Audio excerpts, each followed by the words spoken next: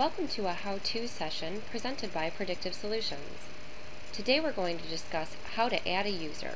From the home screen within SafetyNet, you'll navigate to the drop-down menu available under Administration and click on Add User. From here, we need to select some mandatory fields.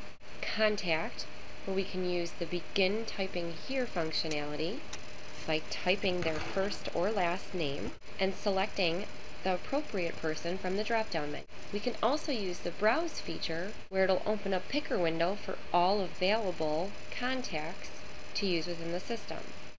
By clicking the radio button to the left of their name and selecting Finish, it will also populate this box.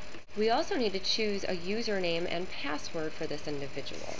In most organizations, we see the username being the first initial last name, and the password should be something that they will remember but is secure.